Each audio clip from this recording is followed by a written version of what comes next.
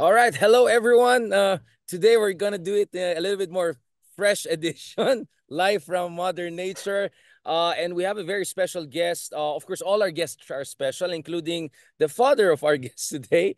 If we had Chel Diokno, attorney Chel Diokno, Dean Chel Diokno in the past, now naman we have his very talented son, Director Pepe Diokno. Thank you very much, Director, for joining us. Richard, thank you for having me. Pleasure. I know na medyo the connection is not at best, unfortunately. Parang sa dami mga umakyat dito sa Baguio, even the internet is a little bit overflowing.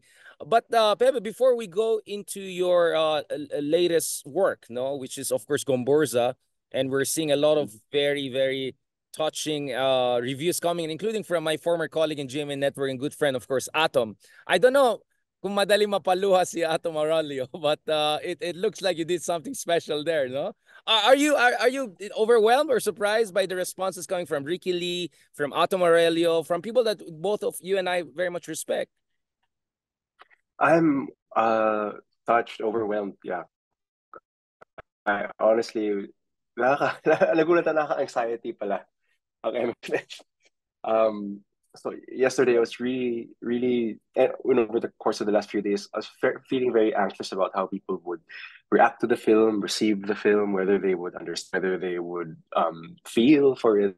And so, hearing the initial first few reactions, first I heard that Atom he was seated in the same row as me, and I had heard that he had started crying toward the end of the film. And that really made me uh, but it really gave me joy because it told me that the film is connecting on an emotional level. And then the day after, when I got a personal message from Sir Ricky, who said that he also liked the film. Sir Ricky kasi is my mentor. I studied screenwriting under him, and so to hear that from your mentor was very touching. And then yesterday, our film is on the lower end of the spectrum when it comes to the number of cinemas playing our film. So we were all, very, very anxious, very cautious. But then hearing the initial reports of screenings getting sold out all around Metro Manila, and in the few provincial screens that we have, and then hearing also reports from our checkers that not just our checkers, by the way, but also family and friends who've seen the film, hearing reports of people clapping and standing up at the end of the film and crying at the end of the film. Um, really just made it's the best prize for me. I'm really happy right now.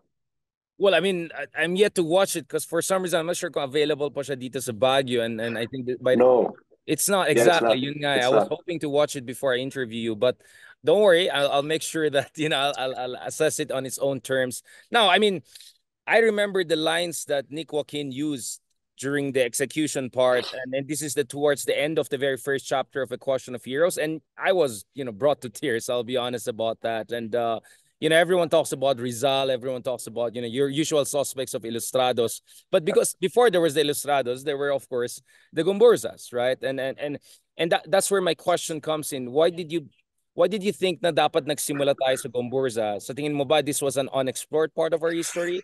Or that the psychological and the emotional relevance of that and the impact on the Rizal generation was perhaps not as appreciated by the available film arts and education system that we have?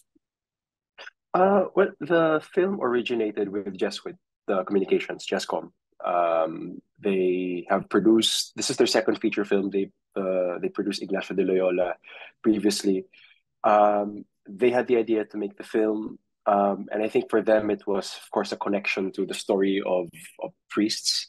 At the same time, they had also wanted to make this film as a tribute to the 500 years of the church in the Philippines. Um, and After they got the idea, they asked a bunch of directors to you know to meet and pitch their take on the film, and I had in that process read about the three priests. My connection was a bit different.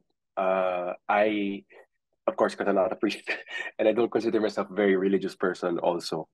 And when I heard celebration of 500 years of the church, I also had the question: is that even something to be celebrated? But that's me. That's who I am. Um, but the more I read about Gomburza, the more I began to understand why they were so important beyond them being priests. And this is what I came to just come with the story. This is a story not about them as priests, but about them as human beings. And when I said that, they agreed with that. This is a celebration of their humanity, because at the time, their humanity was being denied by the Spanish government. They were not give we all of us, whether we were Indio or half Spanish, we were not given the same rights as people who were born in Spain, because they considered Colonial us less human. subjects. We were just colonial Yes, subjects. Yep. exactly. So when we all agreed on that, this is a celebration of humanity. It's a celebration of how the question of humanity um, gave birth to what it means to be Filipino. Then that's where the ball started to get rolling with the film. Yeah, I mean that's a very important intervention. No, I mean, in a way, joked. I mean, I think. Did you have a background in Ateneo? I mean, usually in UP, right? The idea is that, oh, Rizal, he was a reformist, blah blah blah. It's really Bonifacio was the real revolutionary. No offense to my friends and colleagues in UP, but I always found that the baloney, because Rizal's liberalism and republicanism was revolutionary in the context of colonial subjugation. And to push the logic even further, to ask for, yung mga Filipino-born individuals to be priests and to spread the message of the Lord to the people without direct intervention from Madrid and subjugation, that was a form of revolutionary politics in itself, right? I mean, again, people tend to look at the church, I don't know, 100 years later, or they tend to extrapolate what's happening back then to today, but we have to understand things in their own context, no? And now, so Nick Joaquin considered Padre Borgus as the first major hero in the struggle for Filipino nationalism. What was your understanding of it? What works, what films, what kind of literature inspired your framing? I mean, there's so many ways to approach the Gomburza martyrdom, right? Who influenced you the most? What was your intellectual and historical approach?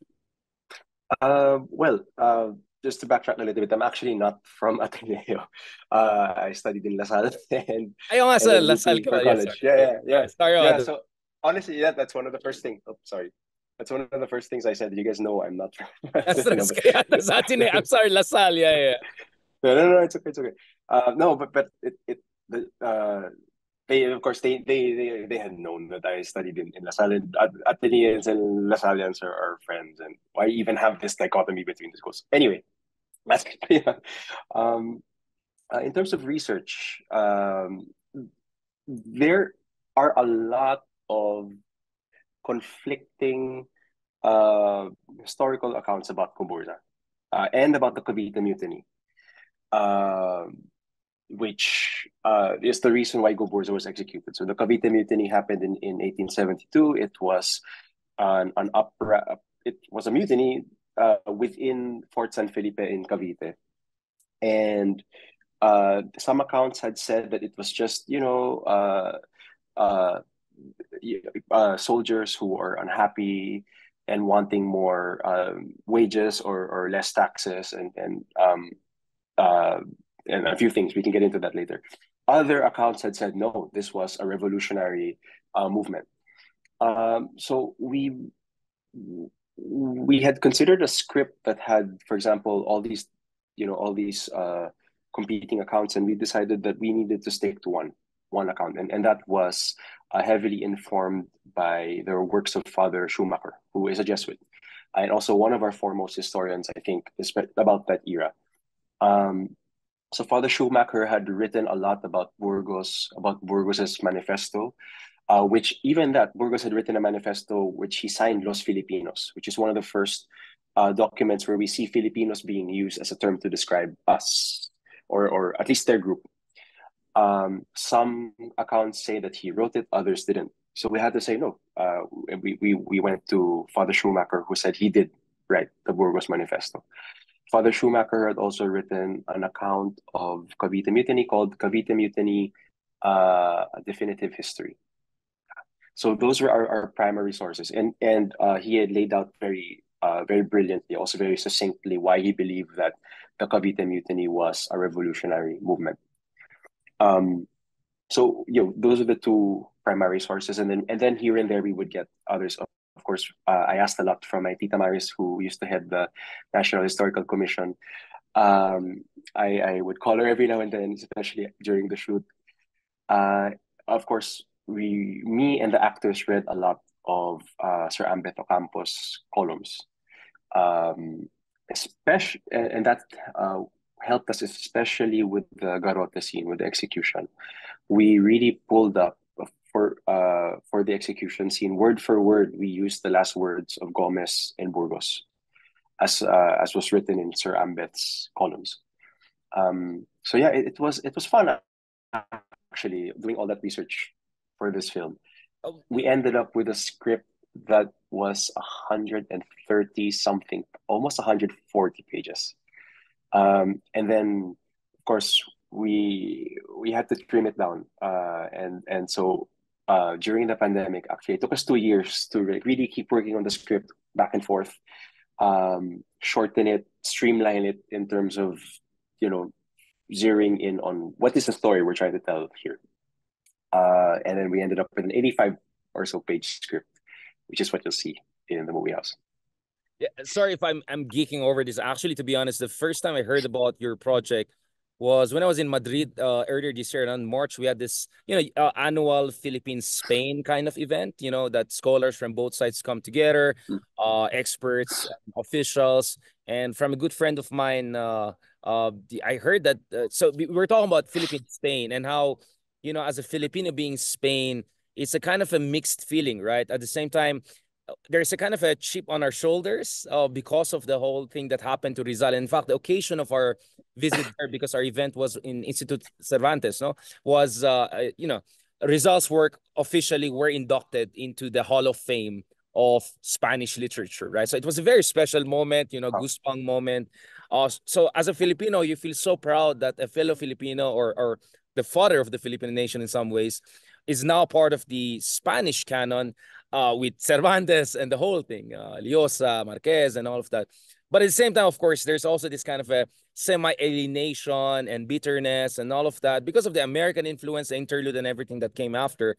Now, so the conversation I was having with friends was, how are we going to rediscover this sense of our Spanish past and also that sense of alienation we have towards the Spanish language? In fact, I was telling my Spanish friends that in the Philippines, Spanish is treated like French. It's like the language of the posh and elite. And they were like super shocked. It's like, yeah, like this, like in the US, Spanish is the language of, what I'm saying, right? But to Philippines, like the ones who speak Spanish are like the elite and posh.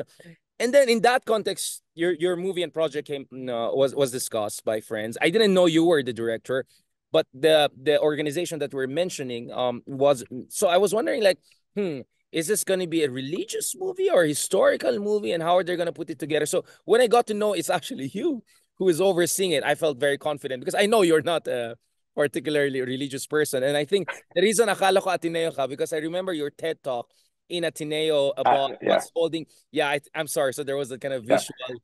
Uh, so we'll discuss that separately because I want to yeah. also get your take on the Philippine cinemas in general. But now let's focus on this movie. Yet, what was the thing that pushed you? Where does this? Because as a writer, if you're gonna write something, I always say, okay, I just feel this issue was not properly discussed, or I can do a better job, right? Or I have to refresh this for a new generation, right? You have to justify putting 2 years of your life into writing 400 pages or so, right? I'm sure for a director like you, this is also a very exacting job. What is the thought process behind it, Pepe? Yeah, well, for me, the core of it was the the little tidbit that the term Filipino came from the movement of these Philippine-born priests. But at the time, uh, people who were born here, who were living here, did not call ourselves Filipino. We were called Indios. The Spanish called us Peninsulares. The people who were born in Spain were called Insulares. Between us who were born here, we would divide ourselves or call ourselves according to our region. So I'm Tagalog, I'm Bisaya, or Cebuano, I'm Bicolano, etc.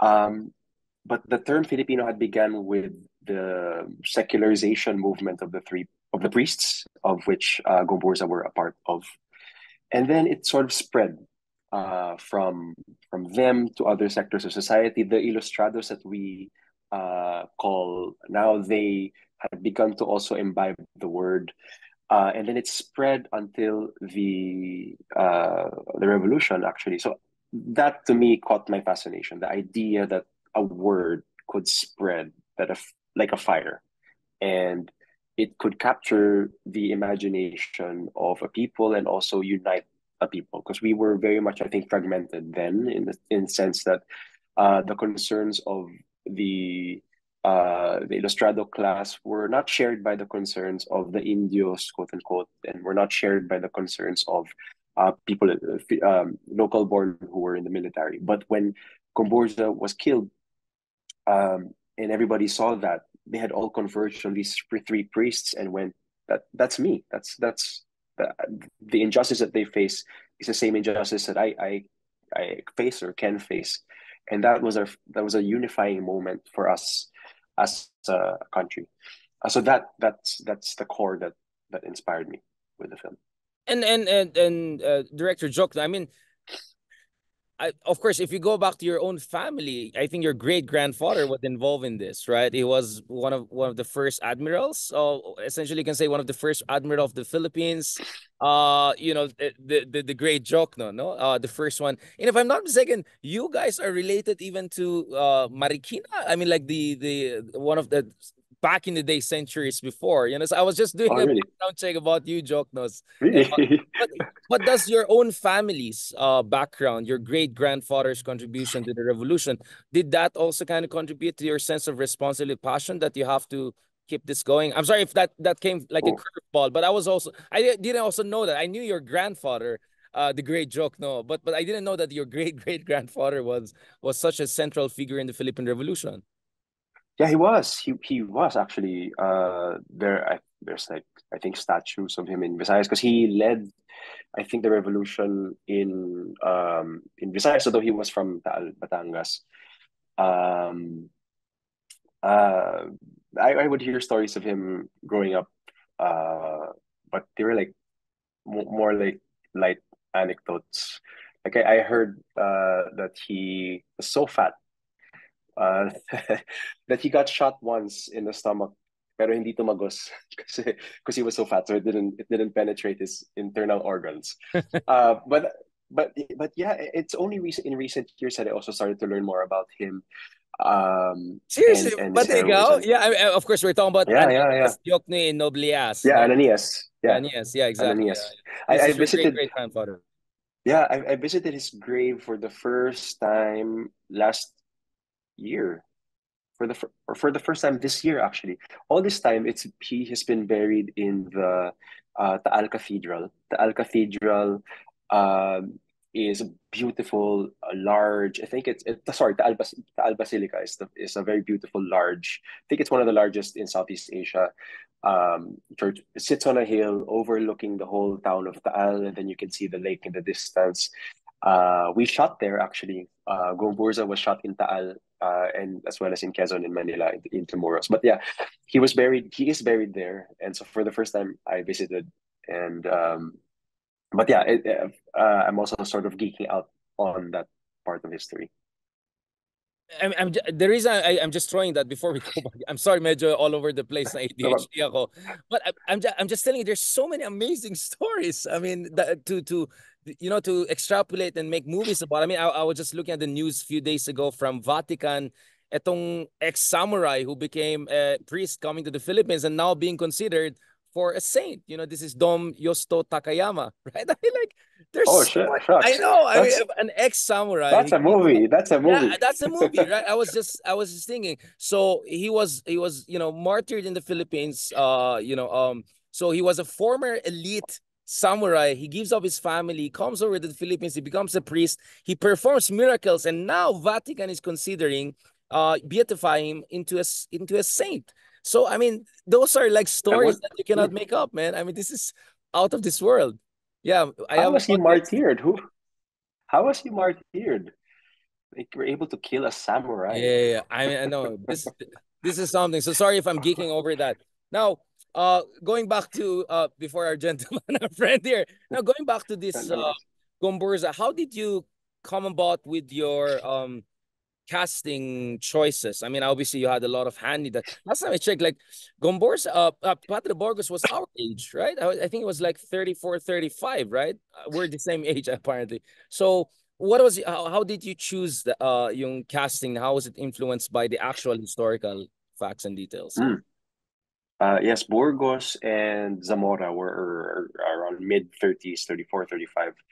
I was surprised actually when I started doing research. One of the first things that surprised me was that Gomez was much older. He was around late 70s when he was killed. Because the popular rendition, which I think was drawn by Rizal, shows the three priests that they all look at the same age. I found it really surprising. Yeah. But they're like almost Um, almost like two generations apart, right? Almost, yeah. yeah. Yeah. The casting began with having all these characters that we had in the script, and then we tried as much as possible to look for reference photos for each. So first the three priests, and then Pelaes, and then it was really a matter of looking. It was important for me to cast actors who were a little bit who had a resemblance to the real thing. I don't know why actually, but for me it was just a sense of like being faithful, I guess. I also sort of didn't want. I knew that we had a smaller budget also, and we didn't have a lot of time to shoot the film. We actually only shot the film in 17 days, which is very, very short for a historical film. So I knew we didn't have the time to do Wait, you prosthetics. did the whole thing in just over 2 weeks? Yeah, yeah, just Wow, 17 days. just over two Spaced weeks. Yeah, Wow. spaced out over the course of Yeah. 2 months. But But yeah, still, yeah. 17 shooting days. So yeah, we didn't have the time or budget to do a lot of prosthetics. So that's why the resemblance was important to me. So Cedric, for example, if you put his picture side by side with Burgos, it's for me it's uncanny. I think he really does. He looks like Burgos, but he also imbibes, I think, uh, the spirit of Burgos that I had read in Burgos's writings. So the same was for Sir Dante Rivero and for Enchong. It started with those times, but I really did believe them. I really do love them as actors.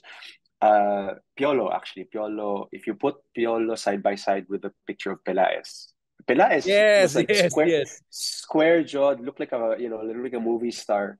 Pelaez is actually one of, I think, one of also an unsung hero in our Correct. history.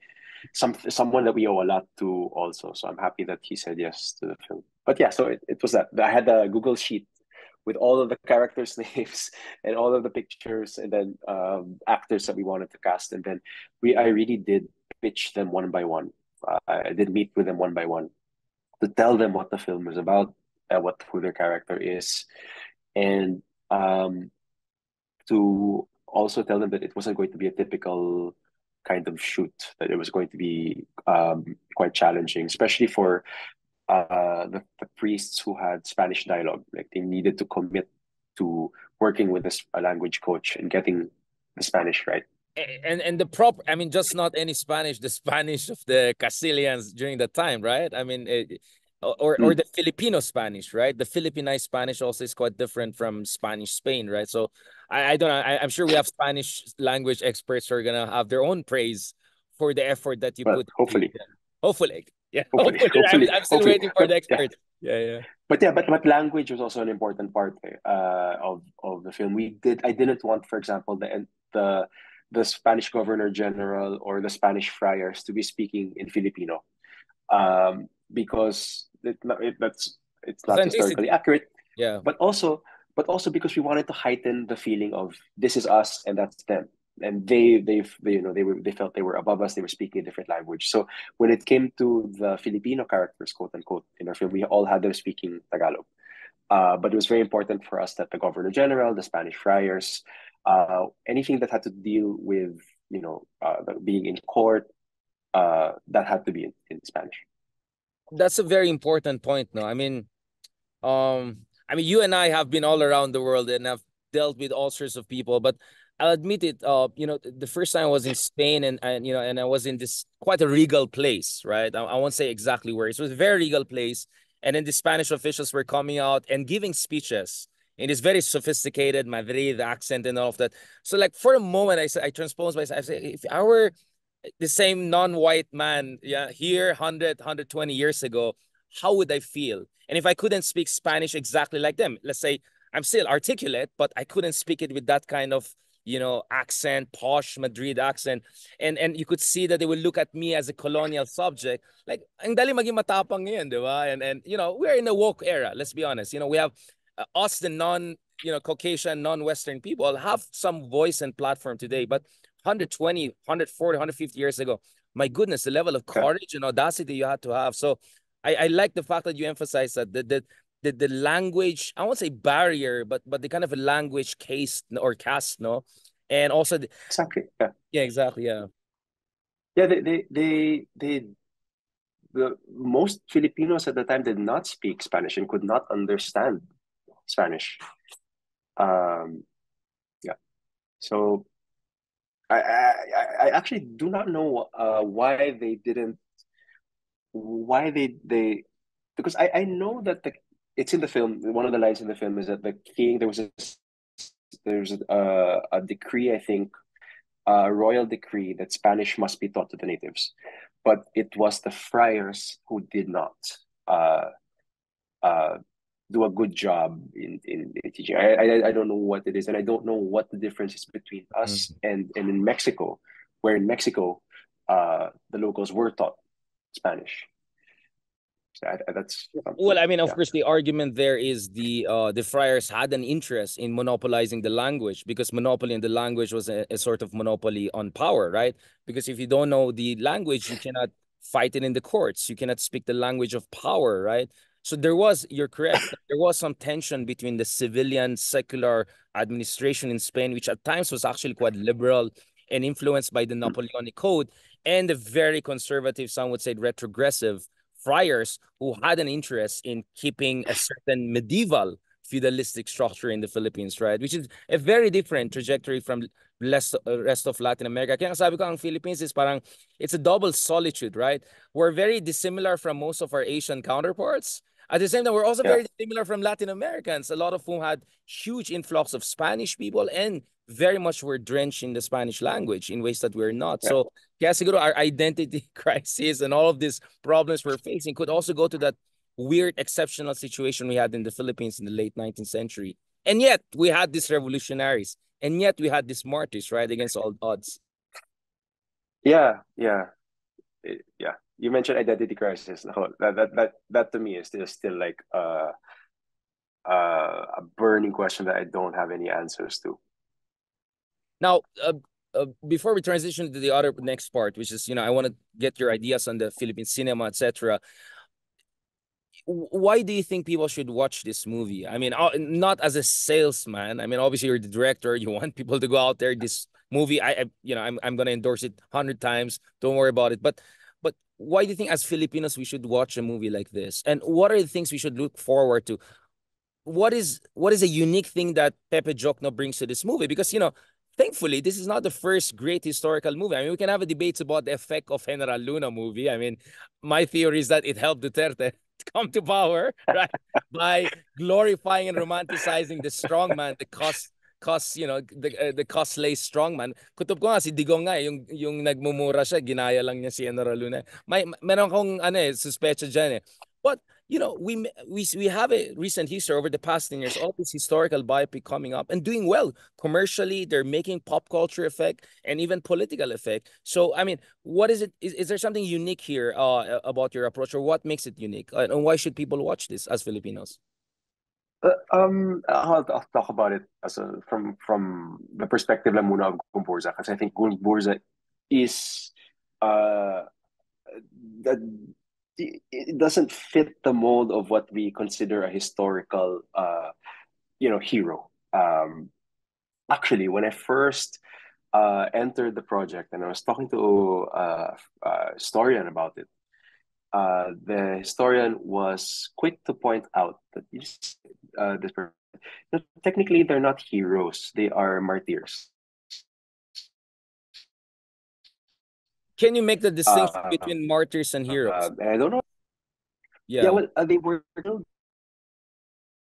for their cause, but we have to. They were three priests actually who never fought on the battlefield. I guess is what the person was trying to say. I'm not so sure. Um, and you know, there's still all that speculation about. I mean, there were these, as I mentioned a while ago, competing texts about whether Burgos did or didn't write his manifesto. Again, we went with Father Schumacher, who said that he did. But yeah, these three unassuming priests who were caught in a political upheaval, a time of political upheaval. They were not like um, and also, we have to remember that they lived at a time when the concept of us being an independent nation was years away. Yeah, so the proximity to the revolution is farther than Rizal and Bonifacio. Number one, and all the heroes that we've seen in film um, recently. Number two, they, as I mentioned, were not didn't fight in the battlefield, and at the same time, they didn't lead those revolutionary movements. So when I first entered, the project, I also asked myself, what's the hullabaloo about these three unassuming priests? And then I started to read, and I read that Jose Rizal had been so inspired by the Katipunan that he dedicated El Fili. Sorry, inspired by the three priests that he dedicated El martyrdom. Filibusterismo to Gomburza. And in a letter to a friend, he also said that without Gomburza, he says he would not have written his two novels. He says he would probably be a Jesuit friar, something like that. Why was Rizal so inspired by them? Why was the Katipunan so inspired by Gomburza that Katipunan actually used pieces of black cloth as anting-anting in the membership rights as well, believing those pieces of black cloth were pieces from the cut from the sutanas of the three priests. And so the more I started doing research and the more I dug into their story, and as we were making the film, I understood why our heroes were inspired by these martyrs. And it's because I feel that the story of these three priests is the story not of individual heroism, but the story of the collective, the story of how an idea can travel from person to person. It's the story not just of battle, but also of sacrifice. And I think these are very Filipino values. I think, hopefully, we tend to value the collective more than the individual. I think that is also common within Asian societies. And then when I sort of thought, I mean, when I um, had uncovered that sort of angle to it, that's when I realized that's what our heroes were so inspired by. They were so inspired by those values that Comborza had espoused.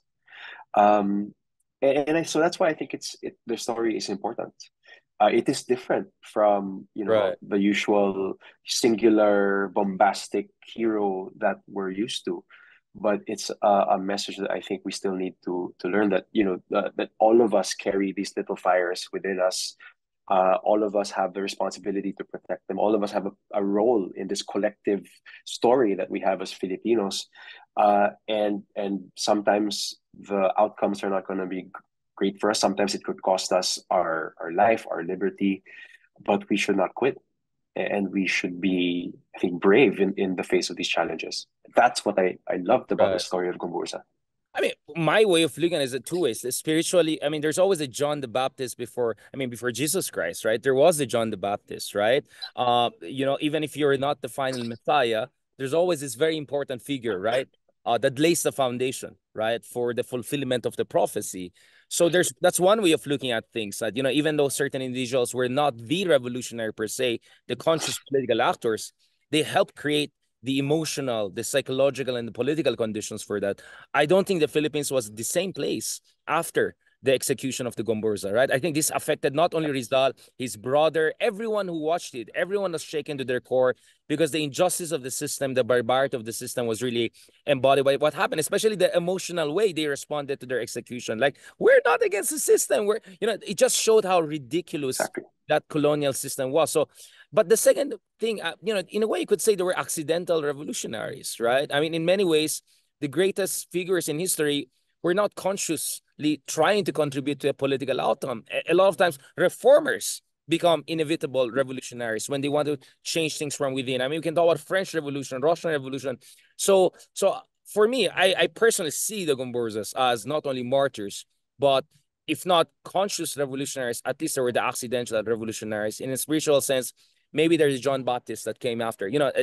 They created the conditions for what would happen a Yeah. decade or two later on.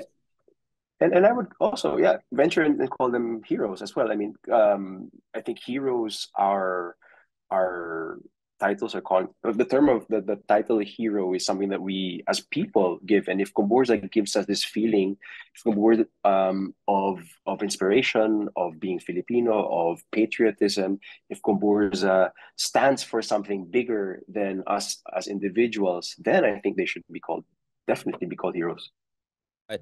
And then last one on the movie, if what is the Pepe Diokno oeuvre, right? Or what is the Oof. special touch? Is it the cinematography? Is it the emotional aspect of this? I mean, because in fairness, yung movie ni Cesar Montana's Rizal, I think there was a lot of investment in the language, in the authenticity. I was very impressed by that movie, the emotionality of it. I think with the General Luna movie, the again, the emotion of the moment, and even the script, everything was very sophisticated. But I think one of the things you're known for, and also one of the things that I see in the initial reviews, is it's just this absolutely stunning cinematography that captures just the inanity of the injustices of that moment, but also the emotional depth and the tragedy that martyrdom of Gomburza represented. Am I overreading into this? I mean, how do you see that? What is your read on that? With Pepe? I don't know. I I don't know what to how I mean sorry, I don't know how to define what my touch is, but on the cinematography, I was very lucky, honored that Carlo Mendoza agreed to do the cinematography. Carlo is a good friend. He also did he's done a lot of historical films actually. He did Rosario, he did Bonifacio, I think. He's one of my favorite cinematographers. Not just I mean, looking at his works that we did work on together. So Carlo, I think, and I have a very good working relationship where at the beginning of the process we really align on what we think the film is about, what we think the message of the film is, and from there our visual language comes out. Um, so we had a lot of discussions with me, Carlo, and Erickson, my production designer, as well as Paul and Ernest, our producers. We had weeks of going through the script and discussing what it means, not just from a production perspective, but from a narrative and from storytelling perspective, but also what the messages that we're trying to portray. And from those discussions, the ideas, the the images of fire came out. Like it was a present thing. It wasn't in the script, but it was in all of our heads. And so that fire, the little flames, Carlo eventually used in the cinematography. There are some scenes that are pretty dark, especially in the prison scene that's only lit by candles because we wanted to show, that these little flames still, struggling within this, giant patch of darkness. And then there are other scenes where there may not be candles, but the sky looks like flame. So that was all informed by this message that we had of a little fire that just kept growing and growing and growing until it became uh, the nation that we are now. And Pepe, I mean, what is the impact you're hoping this movie to have, and what do you think the audience should look forward to? If there's a one or three things perhaps they should look forward to, ano masabi mo? Because I'm seeing already a lot of people are saying this is on their number one list of things to watch in the coming days or so. Yeah. I'm I'm I'm really happy. Yesterday I was being sent some messages of people who had watched the film, uh, and then they were saying that at the end of the film, people were crying, people were clapping. Other reports, I think in Cebu, my tita said her friend had watched, and people stood up and clapped at the end. Yeah, I just came from Mega Mall actually because I did the rounds a while ago with Cedric and Chong, Tommy who plays Buen Camino, and Elijah who plays Pasiano. So we went to SM North, and then in SM Mega Mall we were able to catch the end of the film. And really, at the end of the film, it made my hair stand because people Yeah, were crying goosebumps and talaga. yeah, people were crying and clapping at the end of the film. We went in front of the screen as the credits were rolling to say thank you, and people really came forward. Like we couldn't stop them, but we had this isang nanay who couldn't stop herself. While we were talking, she came forward and then um she hugged Cedric, and she was crying, and she said she was thanking him for his performance as Burgos. So that to me was like is like the best. Uh, uh, this is the best part of this process. Like parang seeing that kind of reaction. Um, it was amazing. Because this is supposed to be a conversation too, right? A conversation with the audience, and you want to start a conversation after this. Speaking of which, Pepe, I don't want to get ahead of myself or ahead of you in that sense, but should we look forward to this being a beginning of a new kind of a series or a kind of a genre of this kind of, because honestly, Pepe, I really think there's so much that we need to properly understand about where we come from. All of this identity crisis, political crisis, all of these problems we're having today as Filipinos in the 21st century, the root of that is because we don't understand the root, or we don't go back enough to the root in ways that a lot of our neighbors do, right? I mean, you and I have Yeah, gone around the world. I mean, go to, I don't know, Turkey, China, Israel, whatever country. A lot of them are very deeply rooted in their history. And I just felt we have such a rich history. But thankfully now, finally, we're having this enriched approach to understanding that history. Do you see this as part of a beginning of a new era of more historically, historically relevant and socially relevant at the same time, emotionally compelling kind of stories in the Philippines? I hope producers never stop producing historical films because it is a risk. Not all historical films have been successful actually, and so we just taking on this project and combined with the fact that it's more expensive to produce a historical film because you have to do the sets and the locations and the props and all that, and do a lot of work to get back to the era.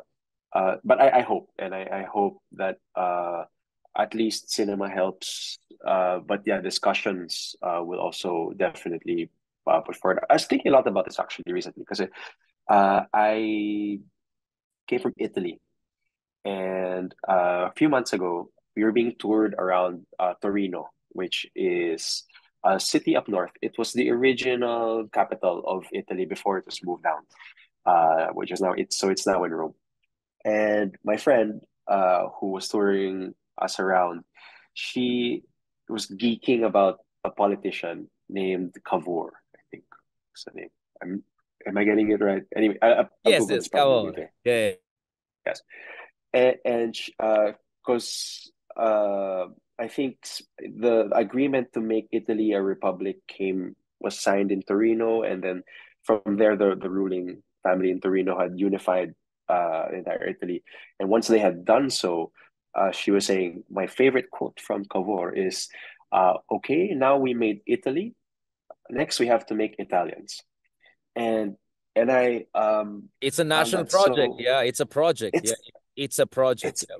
it's a project. It's an ongoing project. Like we tend to look at countries and think that they organically, maybe they did, but that they didn't work for their nationhood. But actually, the truth is they did. They had to construct it. They had to build it brick by brick. So the Italian language, I think that we know now, was actually not widely spoken at the beginning of the last century. Like it was a language they all had to learn, which reminds me of Bahasa Indonesia, for example, which I think they chose, if I'm not mistaken, the least spoken dialect and made that their national language in order to foster unity. Even just like things like I read recently that pad thai is actually not a very true. It's a modern creation that their government had With the same with the undertaken. Germans and the same with German and this I mean Deutsch and the same thing with the I mean look at Spain today. Up until today it's not a finished project. Catalonians still, a lot of them still Exactly. want to separate from Spain, right? They're still Basque, right? Where a lot of Filipinos, including my Foronda family name, that's the Basque name. Even Spain, Madre España, supposedly it's still a national project that is incomplete. So I think we Yeah. Filipinos tend to have this romanticized idea that swerte naman ng mga kapitbahay natin ng mga ibang bansa. They were born with the notion of a nation. No, it's a project. It comes with sacrifice. It comes with investment. It comes with emotional attachment. It comes with people like you and me. I mean, sharing our ideas and getting ideas and debating about it. So, Yeah, Filipino-ness is an exactly. evolving project, right? I mean, It is. Creating Filipinos is an evolving project, and we are a young country, I would say relatively. So what are the stories that we tell each other? What, how do we describe ourselves to one another? That is all part of the construction of our Filipino identity. So if we don't have it now, then we have to keep building it. and that's the reason why I mean Pepe, I mean I always have this problem about ang Pilipino ay moreno ganyan, ganyan. No, I mean look at the first Filipinos, a lot of them were Creole. Look at Manuel Quezon, he was a Creole, our first our Commonwealth president. Look at a lot of our ilustrados, they were part Chinese mestizo, part Spanish. I mean the idea that just being Malayan Tagalog speaking to be a Filipino, I mean that's a myth, because from the very beginning we were a very cosmopolitan, inclusive nation, and many different quote unquote races and ethnicities, women, men contributed to the birth of the Filipino nation, especially considering mga Gomburza. I mean, if you look at even the Gomburzas, right? Padre Borgos himself, I think the father was Guardia Civil, no? Had Spaniel Yes. blood and part Cordilleran Ilocano, if I'm not mistaken. I mean in Baguio right now in the north, right? So a lot of them were from very mixed ethnic and even Yes. racial background. Yeah. Uh, Gomez, I had some Chinese blood, I think. Exactly. Yeah. So, there's the Filipino is not one So yeah, yeah. or the other thing. It's really all of these things put together. In the last 10 minutes, I want to go back, Yeah. if possible. Can you put your hat as the kind of a film cinema guy? I want your the word expert, because you're too humble for that. But I remember your TEDx talk in Ateneo. That's why I made the mistake in Ateneo about Mm. yung basa mo dun sa ugat ng problema sa Philippine cinema. Bakit bumaba yung kalidad ng cinema sa Pilipinas? Bakit tayo napag-iwanan ng mga ibang bansa? Bakit ngayon Korea and all of that? At ang idea mo is that hindi ito sa kakulangan ng talento, hindi ito sa kakulangan ng mga director at mga artista and actors. Marami tayong talento. It's all about organization and more importantly, regulation. So, since you gave that Mm. talk, it's like a decade ago, if I'm not mistaken, how have things changed for the better? And at the same time, we're seeing all of these amazing Filipino movies coming up. We're seeing the revival of OPM. So what's going on here? What has changed for the better? If not the government, maybe what's going on? Can you tell us a little bit about that? Yeah, well, I think things have changed from a perspective. The amusement tax was lowered from 30% to 10. And we did have a system before where that remaining 10 could be waived. I think that was struck down by the Supreme Court a few years ago. But some cities uh, do give some tax breaks or tax incentives. And I think since the amusement tax was lowered, we've seen more and more films getting made. There are some efforts by FDC, for example, to invest in local film production developments. But it's a process that really takes decades. I was talking to a maker from Korea who said, in the 60s, 70s, 80s, nobody really watched Korean films because they felt that Korean films were not good at all. But this in the talk, they had some protections for their cinema. They had wherein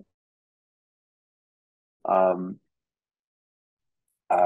only Korean films are where each cinema has to play X number of Korean films, something like that. Um, and because of that, their industry grew and grew and grew, and as they grew, their output got better, and then they are what they are now. Um, yeah, so I think in our industry, the only protection that we have right now is MMFF. During MMFF week, uh, only Filipino films are played. It gives us equal. It gives us a leg up because it is hard to compete with the cinema of Hollywood, for example, uh, or Korea. But we need to give ourselves a protection and that opportunity so that we can build our industry and also build our audience. Um, I was talking to again. This is another. Actually, I'd be okay. I will say this, but I won't. Go ahead, I please. was This is talking a safe to space. a This is a safe space. okay. I was talking to I was talking to a streamer, and this was okay. Fine. Talking to more and more local content, and we're very nice, good success with Filipino content. Like the Filipino films and series that have been coming out now are consistently ranking in their top 10, not just in the Philippines, but we're also hitting worldwide. And I think they're seeing little by little that Filipinos are looking for Filipino content and that Filipino content is good. Our Filipinos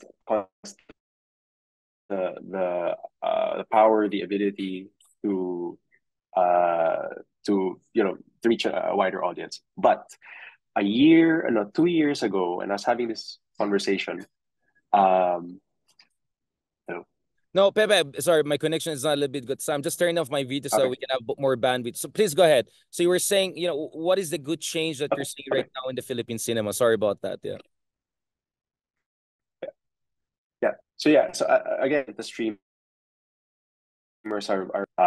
but 2 years ago, I was having this conversation, and I was asking, why don't you invest more?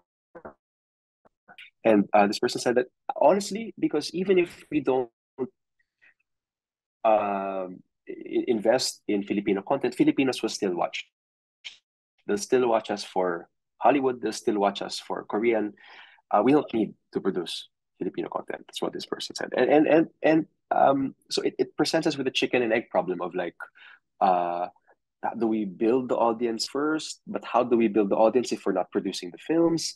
So it all has to go hand in hand. We need to invest in films and in production so that we can build the audience, and then we grow and grow and grow until we reach a level like Korea. But it's really going to take a lot of effort and a lot of resources and protection.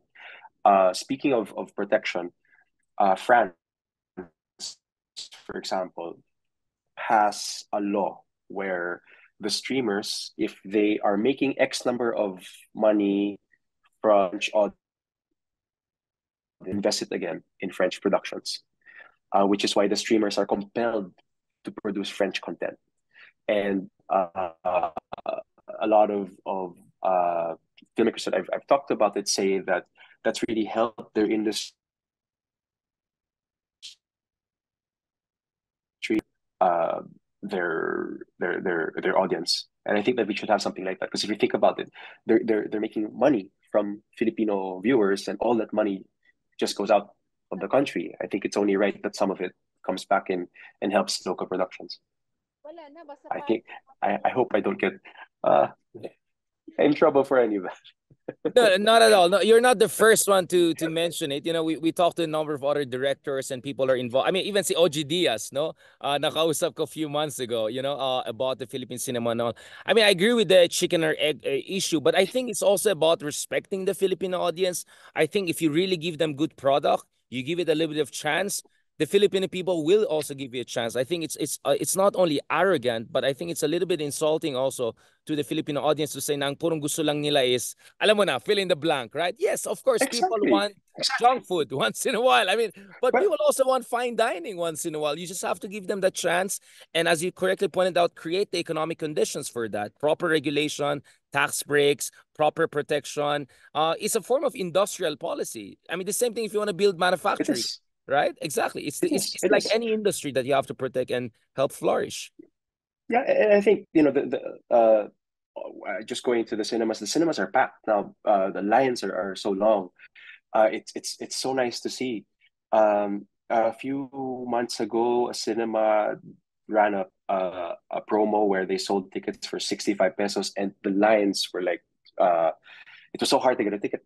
All the screenings were sold out, and the screens that they and the films that they were showing were local independent films. So it's obvious the market's there. Obviously, the audience is there. The audience is looking for Filipino content, and I think that everybody's starting to see already now that that an investment made in Filipino films, hopefully, I think will do well. And I mean, I saw with the OPM, right? There is a revival in OPM. A lot of our OPM artists are making it global. Some of them even working with the Eminem company and all of that. Do you see the same parallel development in the cinema? Millennials, Gen Zs coming together. A Gen Z and younger audience, more patronizing and supportive of the Filipino content, not falling for the usual Hollywood and all of that. There, I mean, I know malakas ang Korea ngayon, but the other thing I want to also ask here, Yeah. OG, Oh, so I see, yung conversation with OG Diaz is still there.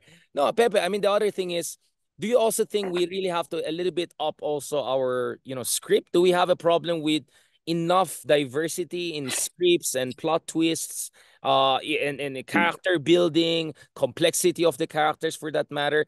What are the areas we can improve also in terms of the talent or sorry, in terms of the product, not also in terms of, kasi puro tayong anong kulang sa government, anong kulang sa audience, but it's also about what we are supplying, what we're providing to the audience in this very competitive world, right? And despite all of the regulatory hurdles. Yeah. Thanks for that, Richard. I want to just backtrack a little bit and say, I have nothing against Hollywood and Korea. I love Hollywood films. I love Korean films.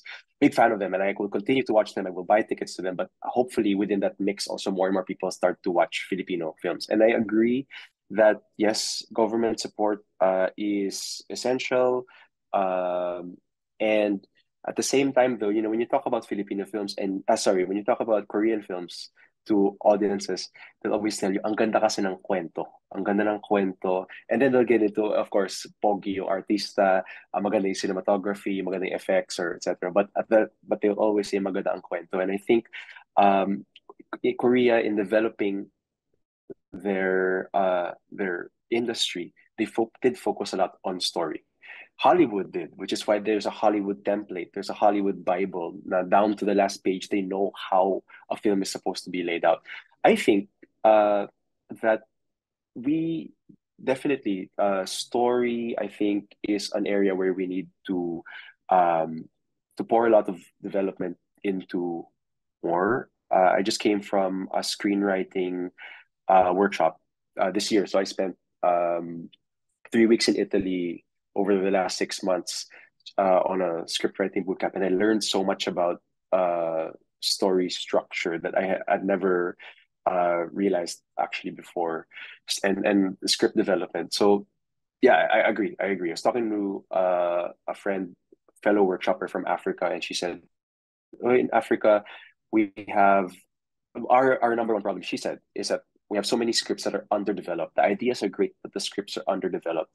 And I think that if our scripts were better developed, then they would be able to sell more internationally and locally. And I commiserated with her. I think I agree. Yeah.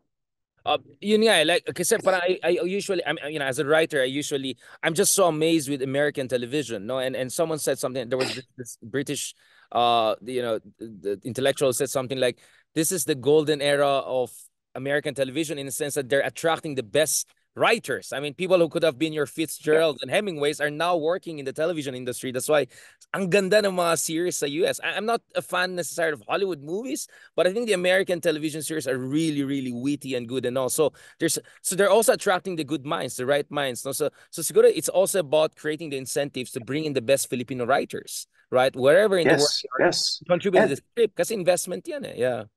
yeah, and giving them power, paying them well, giving them the rights to their works, etc. Unfortunately, writers in the Philippines are I think one of uh, the most. It's I think it's an overlooked job in the sense that they're not really rewarded, or the uh, the rights that they get to the films are not it's not even standardized actually. Yes, it's not commensurate to what they bring to the table. I mean, like, we have all of these writers guild strikes in Hollywood recently. They were very successful. Even in the era of streaming, they were able to get huge concessions from the big studios and houses, right? Yeah. Yeah, definitely. Thank you so much, Pepe. I mean, there's so much more I want to discuss, but I'm scared that I'm the only one left in the jungle right now. But you can see Where are I'm you? I'm in the park. I'm here in John Hay kanina. Sa Ah, sobrang okay. traffic and all. I said it's a hopeless case na makahanap ako ng coffee shop because everywhere is completely full. I said hopeless case na makauwi ako in time. Assuming the internet is gonna be. I said, you know what? I'm just gonna sit here and we're gonna get this going. I know you're a super busy guy, and I really look forward, Pepe, to this conversation for quite some time. At least may light. Yeah, I know. I've been following your commentaries. It looks like the Diokno thesis on tax break is bearing truth to a certain degree. But I hope your other advices will also be taken in consideration. Ang dami natin mga artista sa Senado. And who knows, maybe next president of the Philippines will be someone again from that kind of background. But thank you so much, Pep. I really appreciate it. I mean, we're the same age, so I people like you succeeding makes me also more hopeful about our generations. We millennials always get bashed. Oh, millennial, it's a pejorative term. So when I see my colleagues and peers, people exactly my age like you are doing what you're doing, it allows me to, of course, push back against all those people bashing our generation. But I also hope that this provides a template for Generation Z, which is also very talented, very energetic, and very unique generation in terms of their preferences, and in a great way for arts, for cinema, and for the nation building. Thank you so much again, Pepe, for this fantastic work. I look forward to watching your movie. Unfortunately, it's not here Thank in you. Baguio yet, but once I watch it, watch out for a review. I will bash you. Now, just kidding. No, No. And say whatever you want. yeah, and baby, I Thanks, hope we Richard. can catch up with you again later on because I want to get your siguro post hindi man post mortem, but siguro once the whole dust settles, I want to get your idea about what are the lessons you learned from the Gomburza project. Hopefully, very good lessons, and if hopefully by that time you also have more ideas about what is the next project in mind. Because I know many people are super excited to hear about you and your projects. And also I want to separate episodes sana pag-usapan natin Encuentro, your other documentaries. You have done so many works well ahead of us Yeah. about the penitentiary system, about death squads. Ang dami mo nagawa, and you're a master of making so much with little Mm. budget, right? So thank you so much, Bea, for giving us this Well, time. thanks, Richard. Thank you. My Enjoy the pleasure. rest of your Baguio trip. Have a good day, and talk to you soon. Talk to you soon. Merry God bless. Christmas. Bye. Merry Christmas.